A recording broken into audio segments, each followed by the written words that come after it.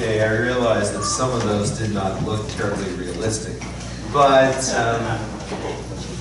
I hope you got the idea.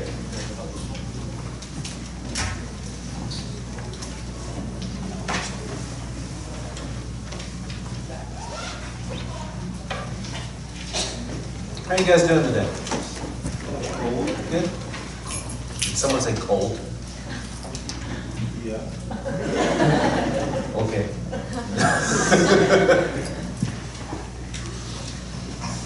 Let's pray.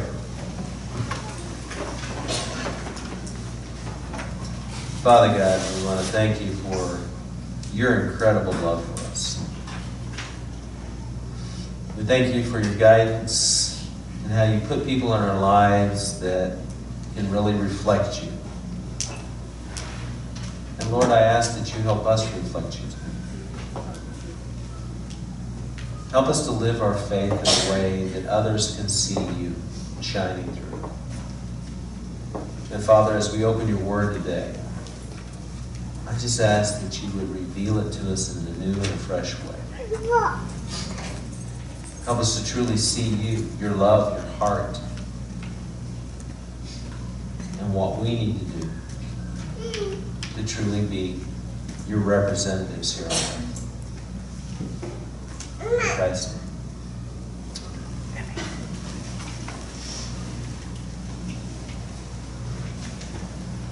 Watchman Nee, the great Chinese writer, Christian writer, once wrote about a true story that he knew of a Chinese farmer, a rice farmer.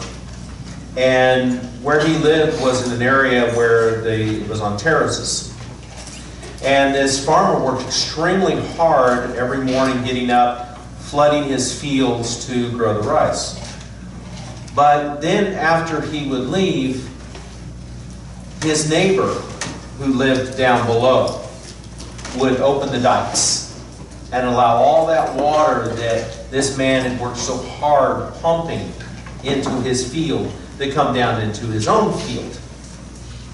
You know, basically stealing the water. Now, this went on for a while, and the guy on the upper terrace was a Christian.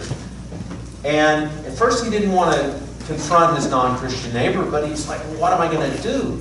My fields are dying. I need this. And so he went to his church. And he explained the situation. He asked them to pray for him. And they did. They prayed together, and God gave them an answer. Maybe not the answer that you would think. What happened was, the answer was that this gentleman, this farmer, Christian farmer, was to get up earlier than usual. He would get up earlier than usual, and he would go and he would pump water into his neighbor's yard. Then he would go and pump water into his own rice field. And this went on for some time. You know what happened? The neighbor couldn't understand it. Why didn't this guy retaliate? Why didn't he do something? Why did he in turn bless me? So he became really curious. And he started to ask his neighbor, well, why? And the upshot of it, of course, is eventually the non-Christian neighbor became a Christian because he saw Christ reflected in the life of this Christian farmer. Our memory verse is 1 Corinthians 12:5. It says, there are different kinds of service, but the same Lord. And the thing is that we can serve God in a multitude of ways. A wide variety of ways. You saw in the video, and it was kind of a silly video in some ways, about people, though, serving God in a wide variety of ways. It doesn't have to be on a street corner someplace. It doesn't have to be always something big. It can be small. But if God is in it, it can be used effectively. I want to talk today about ways that we can serve to exercise our faith in God and love for others in a very specific thing that we're going to call hands-on faith. You see, you can have faith. You can have a belief in God. But it can be very personal. It can be maybe never shared. That's not what faith is supposed to be. Our faith is supposed to be lived out loud, as we've talked about. Our faith needs to be hands-on. It needs to be in a way that is expressed, that people can see. Because if they can't see our faith in action, then how do they know it's real? There are 4 distinct aspects of a godly, hands-on faith that I want to talk about today. And first, this faith is based on service and not avarice. It's based on service and not avarice. Now, I realize that avarice is a word that some of you may not be familiar with, and so I'm going to unpack it for you. How many of you, first of all, know what avarice means? Thank you. My wife raised her hand. Avarice is the same in many ways as greed. Okay? But it also can be defined as like selfish desire. You want, you gotta have, you gotta get more and more and more. You're greedy for something, you gotta have this avarice. It just drives you. The Christian life is not based on that, what I can get out of it. It's based on service. What can I give to others? Are you going to be blessed with it as a Christian? Absolutely. But your motivation for reaching out to others should not be about you. What can I get? Am I going to look good? It's about serving others. It's about reflecting God's love that He showed to you to other people. We talked last week about checking your motivations for what you're doing. This is especially important when you're serving God, because you cannot truly serve God and serve yourself at the same time. Look at Matthew 6:24. It says, no one can serve 2 masters. Either you'll hate the one and love the other, or you'll be devoted to the one and despise the other. You cannot serve both God and money. Money being something you get for yourself. You could even change money there and say self. You cannot serve God and self. They're incompatible. When we serve, it's all about others. It's all about others and not about ourselves. Will we reap some benefits sometimes? Yes. But that's not the motivation. That's not why we do it. You know, Paul's ministry, as we've seen in here, God has used him in a lot of different ways. But one thing you have to look at when you see his ministry, it's never about money. It's never about Paul getting rich. It's never about him having a cushy life, is it? No. It's about reaching others for Christ. It's about blessing others. It's about encouraging the church. Look at Acts 20, 32 to 33. So we know Paul is leaving. He's going to Jerusalem. The Spirit is compelling him to go.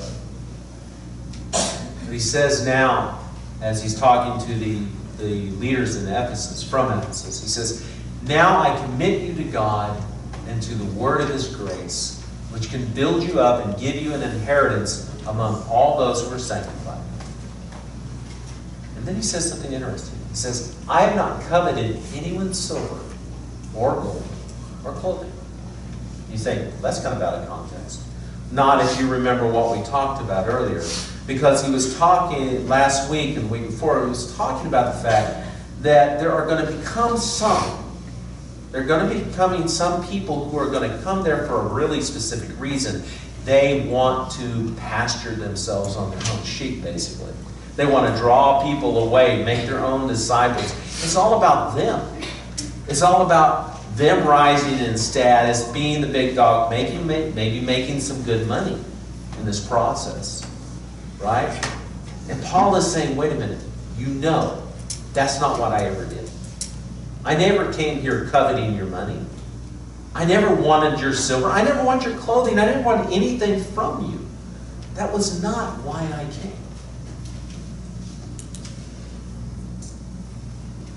Now, Paul is definitely an evangelist. He is definitely there to try to reach people. But he understood. He understood also that just telling them about Jesus, was not the whole picture. He couldn't just do that. You know, you may have heard this statement before. People don't care how much you know until they see how much you care. People don't care how much you know until they really know how much you care. I mean, I can get up here and I can tell you, I can read the Bible and I can talk until I'm blue in the face about this. But you know what? Unless you see some evidence in my life of me trying to care for others, it's just words. On your campus, in your job, wherever you are, you can tell people about Jesus. You can tell people about your faith. But unless they see a difference in your life, it's just words. It means nothing. But until they actually see that there is some difference, that somehow it affects you, that your life has been radically changed, they're not going to believe. You know, we hear a lot about communism. Some of you have grown up with communism. And when the Russians in 1917 took over, the communists, took over the Russian society in 1917, the communists came in. They didn't, as a lot of people suppose, say, go in and eliminate religion. In fact, they said, no, in our society there's going to be freedom of religion. You can be a Christian, you can be a Buddhist, you can be a Muslim, doesn't matter. But they took the teeth away. Because they gave people freedom of religion, but they also told the church this. They said, you can worship, but you can no longer do good works. See, the church had been doing things like caring for the elderly, educating children. They had been housing orphans. They'd been feeding the hungry. And the communists said, you can't do that anymore. You can't do those good works anymore. You can meet. People can come. But you can't do these things anymore. You know what the upshot of that was? 70 years into communism, the church, which had been a powerful force in society, was now seen as irrelevant. Why? Because there was no action. There might have been some faith on the part of some people, but there was no action. There was no outpouring of it. People couldn't see it manifested.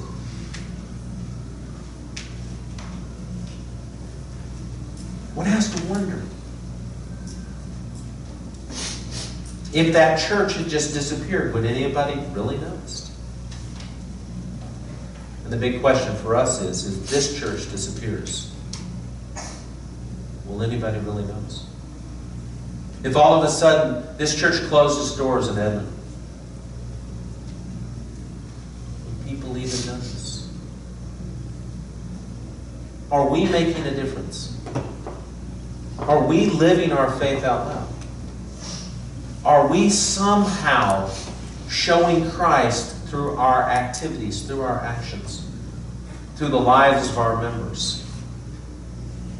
Or are we irrelevant? Sobering thought.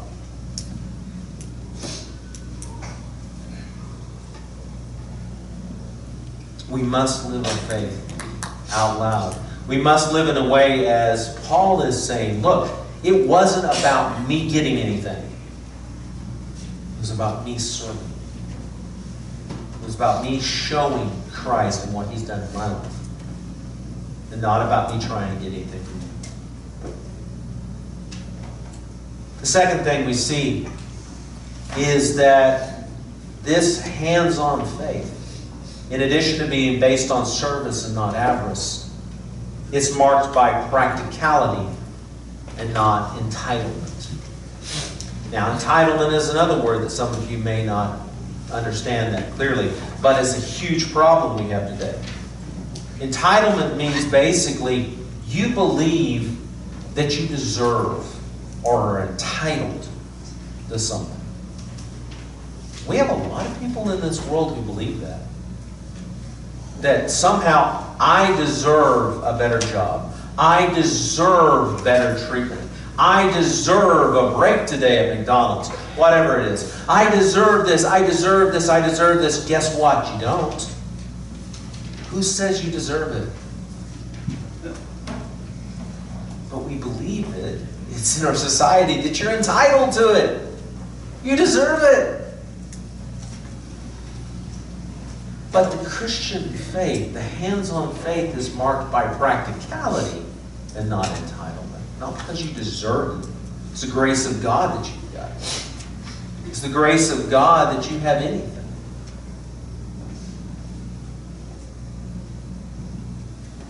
What Paul was sharing was life. It's not too much to ask, though, would it have been? Yeah, I mean, Paul could have said, I'm sharing life. Certainly I am entitled to some special treatment. Here I am among you believers. Man, you should have put me up in a nice place. You should have given me, paid me a salary to do what I'm doing. You should have done all these wonderful things for me because I'm sharing eternal life with you. Wow, I deserve it, right? I deserve this. Yeah, Paul was sharing eternal life. That wasn't what Paul was after as far as money and things from that. Look at Acts 20:34. He says, you yourselves know that these hands of mine have supplied my own needs and the needs of my companions. I didn't covet your gold. I didn't covet your silver. I didn't covet your clothing. But I worked. These hands of mine were the ones that supplied the needs. Not only my needs, but this is what kind of stuns me. Needs of my companions too. Paul had a bunch of people with him. He had others with him. But Paul's the one working. Paul's the primary preacher. Paul's the primary evangelist, but Paul's also the one working. You've got to wonder, what are his friends doing? Why aren't they working? He's providing for their needs as well. While he's preaching, while he's trying to reach this church. So does that mean that the true man or woman of God shouldn't accept money for their service to the church? I shouldn't get paid. No, let's not go there. Look what it says in 1 Timothy. 1 Timothy 5:17-18. It says, the elders who direct the affairs of the church well are worthy of double honor, especially those whose work is preaching and teaching. For Scripture says, do not muzzle an ox while it is treading out the grain, and the worker deserves his wages. By the way, this is Paul again talking. So, what's the double message here? No, it's not wrong to get paid. No, it's not wrong to receive service, to receive something for what you're doing. But once again, it's the motivation and the practicality of it. You might say, it's okay for you, Pastor, I don't get paid anyway. I mean, I'm paid, but Dana, you don't get paid, do you, for what you do here? No? Scott? No? Timothy? No? All you people up here singing, you guys didn't get a paycheck for that, did you? Benny's saying, yeah. Yeah. But there is praise, right? There's recognition, there's status, there's things that come. There are other non-tangible rewards that come through service. And there's nothing necessarily wrong with that. It's not wrong to accept these things. But they should never be why we serve. We are entitled to reward. But you're wondering where practicality is coming in. A hands-on faith is marked, though, by practicality. We don't know with these other disciples why they didn't work. We don't know why the Ephesus church was not providing money for Paul. What we do know is that Paul is saying, you know, I did this with my own hands and for my companions. It was probably very practical. He was a trained tent maker. It was probably a very practical thing for him to do, for him to work to provide for these people. Paul stepped up. He didn't claim position. He didn't say, you know, you should pay me. No. That wasn't what it was all about. We don't take a position. We don't go into something and say, I'm only going to do this if I get paid. We go because God has said this is what you're supposed to do.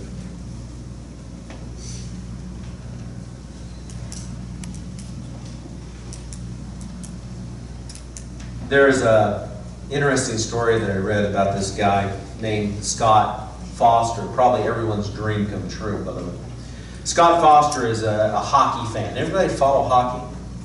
Anybody watch hockey? Not your sport, I realize that. But he was a big hockey fan. 36-year-old accountant in Chicago, watching his favorite team, the Chicago Blackhawks, go and battle against the Winnipeg Jets. But there's a kind of a weird thing in hockey where they appoint people to be called emergency goalies.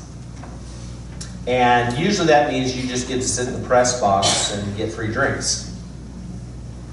But in this one game, the regular goalie was injured. The rookie goalie who took his place got injured. And because Scott had played a decade ago in college at Western Michigan University, he had played goalie. He had been designated emergency goalie. He's just a fan. And suddenly it's like, Scott Foster, get down here on the ice. And so this guy, this accountant, gets down there, puts on the gear, gets on the ice, professional hockey game, and he saves 7 shots on goal.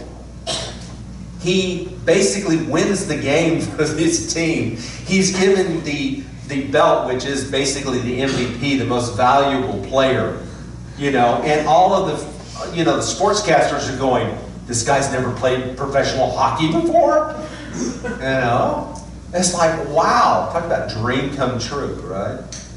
Can you imagine going to your favorite sports event? You know, you're going out to see the Oklahoma City Thunder play, and suddenly they call and say, hey, Alan, come on down and play. It's like crazy, right? But the reason I like that story is it's a perfect example of what happens sometimes with Christians. Sometimes God calls us into a situation that we feel that we're totally unprepared for. We may not have the training, we may not have the background or whatever, and God says, hey, I want you to do this. This is a situation where I need you. And you step up. Paul is in a situation where he needs to work. For whatever reason, we're not told why, but he needs to work instead of just being paid. And he steps up. And Christians do that because it's marked by practicality. It's marked by the need. It's marked by, this is what God needs for you right now. And you don't need to go on the fact that, well, no, I'm entitled. If I'm going to help out, I'm entitled to this or I'm entitled to that. No. We serve because God wants us to serve. The third thing that we see is that a hands-on faith does what needs to be done, but it's also exhibited in humility and not pride. Exhibited in humility and not pride. Told this story before, but it's been a while. But back in January 30th of 1973, there was a U.S. Senator by the name of Senator John Stennis. He has had a hard day on Capitol Hill, comes to his Washington home, gets out of his car, heads for his front porch, and he's accosted by two teenage muggers who rob him and shoot him twice. He's rushed to the hospital. Now, you've got to understand something about John Stennis. This guy is a really important man in Washington. He is the chairman of the very powerful Armed Forces Committee. This is the era of the Vietnam War. He is also a very interesting person from the standpoint he's a Democrat. He is a very staunch Southern Democrat at the time, known for his strong stance on the Vietnam War, also known for his strong stance on racial segregation. He does not believe the races should mix. He votes against the Civil Rights Act. He is very much, the blacks are here, the whites are here, this is the way it should be, like it's always been. But now this very powerful, very controversial, I guess in some ways, man is in the hospital. Also that night, driving home, is another senator who is about the exact opposite of John Stennis as you could get. He's an evangelical Christian former governor, evangelical Christian governor from Oregon, who is now in the U.S. Senate. And they have butted heads all the time. This is Senator Mark Hatfield. Because Hatfield is against the war, and Hatfield is for civil rights. And, he's just a complete opposite, really, of John Stennis. But as Hatfield is driving toward his house, the radio comes on and talks about John Stennis being in the hospital. So Hatfield turns his car around, goes to the hospital, and walks inside. And it's chaos because, a U.S. Senator's been shot. And the phones are ringing and people are running everywhere, etc. And this is back in the days where they don't have those nice little answering machines on the phone that says,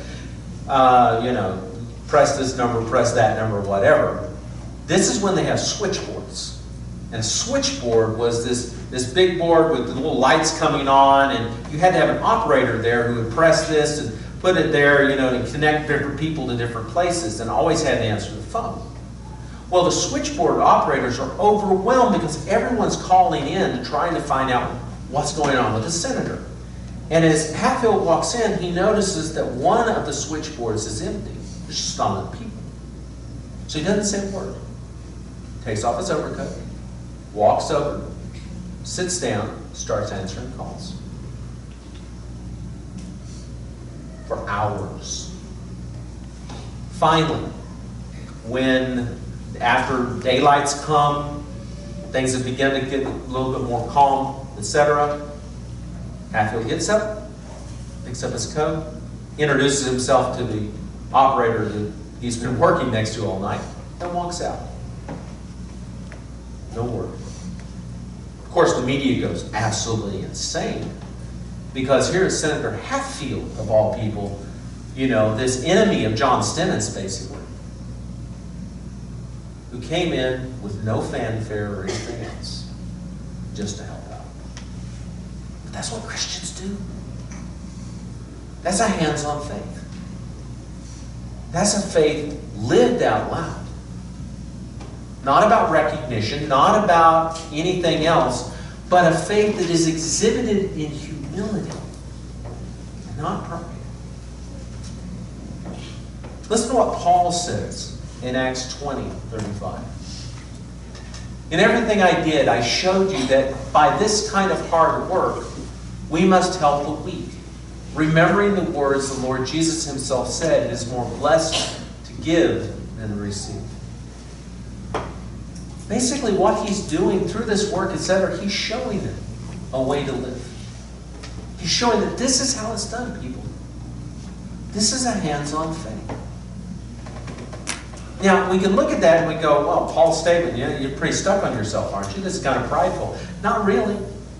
Because all he's doing is trying to drive home a point. He's saying, this is how you should live. This is how you should live in front of others. He's striving to be a shepherd, to teach a formerly pagan people about a hands-on faith. And he had a great model, didn't he? You remember Jesus. We all remember Jesus, right? But Jesus with the disciples, right? What does he do? Last Supper, he takes off his outer garment, wraps a towel around his waist. He gets down and he takes the disciples' dirty, muddy, dusty feet. He washes them.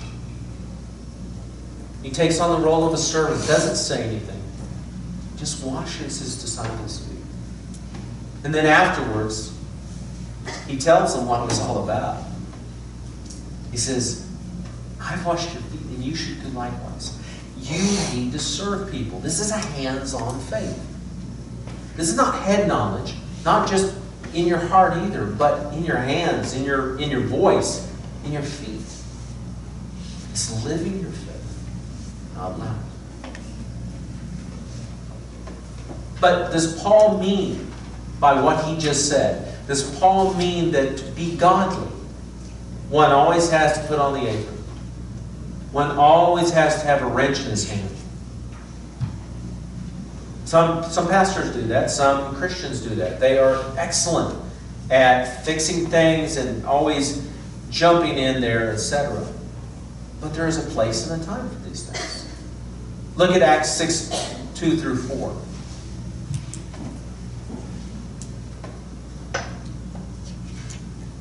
It is coming, I think. Do you have Acts 6:2-4? Did we put it on there? Yeah, there we go. No. Acts 6.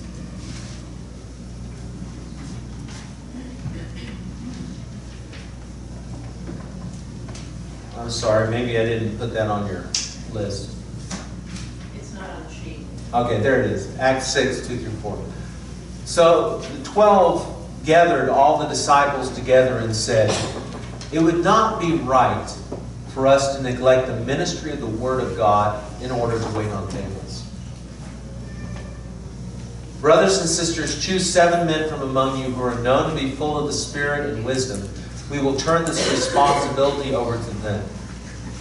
And we'll give our attention to prayer and the ministry of the Word. Now, if you remember from our study of Acts, this was about the fact that a lot of the widows had been ignored, etc. There was needs, right? And rather than the disciples, or the apostles, rather than saying, okay, that's something we got to do too, instead they delegated. They said, you know what? We've got to preach the Word of God. This is a huge responsibility for us. It's not that this isn't important, but we need someone else to do it. You see, there's a time and a place. It's practicality that is coming along here. Because we're a body of Christ. We all work together. There's absolutely nothing wrong with me getting down and putting on a smock and having a wrench in my hand and going trying to fix something. But it will probably still be broken by the time I'm done. Because I'm terrible at mechanical things. Scott, thank you very much. Okay? If you want me to fix something, like the air AC, you guys are going to burn. Because, it's just not me. Okay? It's not practical for me to do that.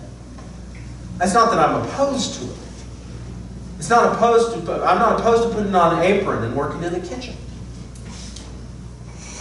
But it's not always practical. for that to happen. True humility does not disregard practicality. Sometimes what is best is to let others who are more qualified do the job. But it's also letting others take the glory and letting them do sometimes the more important roles when that is seen as more practical. During the World War II, Winston Churchill was drumming up labor to basically support the war effort. And he said, in a speech, he asked them to picture in their minds a parade which he knew would be held after the war in Piccadilly Circus. And he said, first of all, as this parade is going down, you're going to see the sailors who had kept the vital sea lanes open. Then would come the soldiers who had come home from Dunkirk and then gone on to defeat Rommel in Africa. Then you'd see the pilots who had driven the Luftwaffe from the skies. You're going to see all these warriors. You're going to parade them. But behind them, marching, you're going to see these people with coal dust all over their faces. Long line of sweat-stained men and women walking along. And someone's going to cry out and say, well, where were you during the critical days of our war, our struggle? And from 10,000 throats would come the answer, we were deep in the earth with our faces to the coal. In other words, these were people that were unsung heroes, that were doing the other stuff. They might have said, okay, I'm going to volunteer, I'm going to the front. But instead, they were kept back to support the effort because that had to be done too.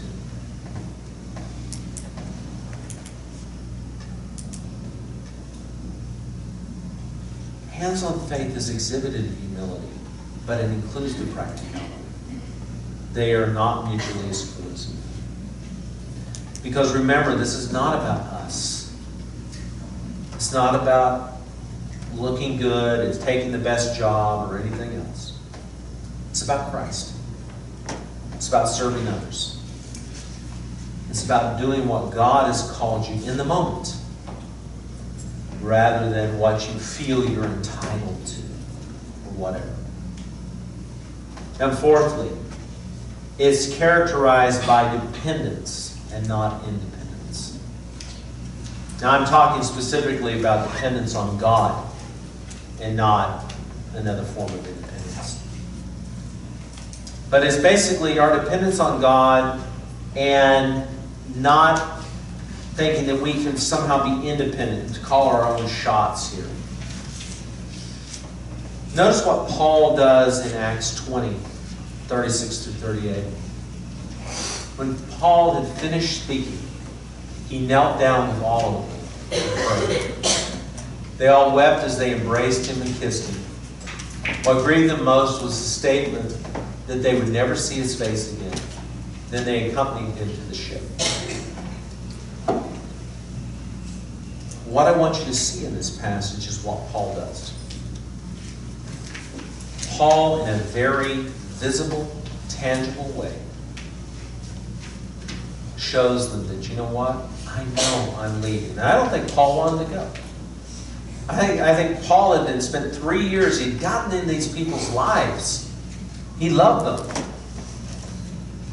Paul's being called to obey. He's being called to leave. And so as a shepherd, he warns them what's coming, etc. And then, in a very tangible way, he gets down on his knees and he prays with them, showing them in a very clear fashion, hey, you and I, we are dependent on God. He is the one who calls the shots, not us. I might love to stay with you, but that's not what needs to happen here. It's all about God and what He wants for our lives.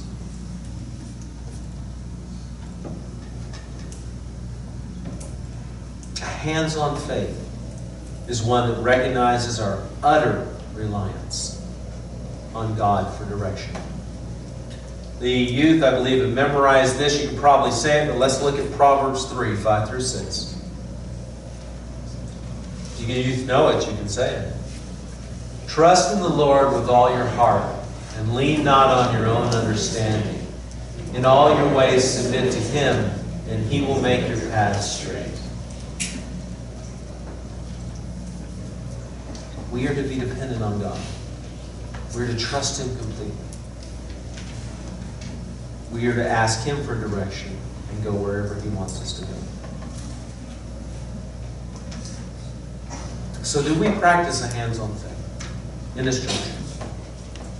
Do you practice a hands-on faith? Because a hands-on faith is not just in our heads, it's shown in our words, in our actions, and our lives. It's based on service, not avarice. It's marked by practicality and not entitlement. It's exhibited in humility and not pride. It is characterized by dependence and not independence from God. What kind of faith are you practicing? Let's pray.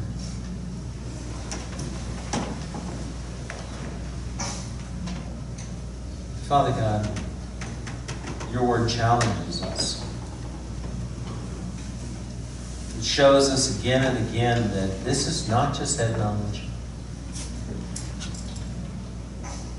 The true faith is one that is lived out loud. True faith is one that is hands-on. Lord, help us not to just be head Christians, but help us to be whole-body Christians. Help us to be those who truly live the life we've been called to live. We truly want to be your hands and your feet to this world. We don't mind if we're called to do the dirty jobs, or if we're called to be right in front of everyone. Help us to serve in humility, God, and not pride. Help us to serve with practicality and not feel that somehow we're entitled to something better. Help it to be about others rather than ourselves. Help us to always rely on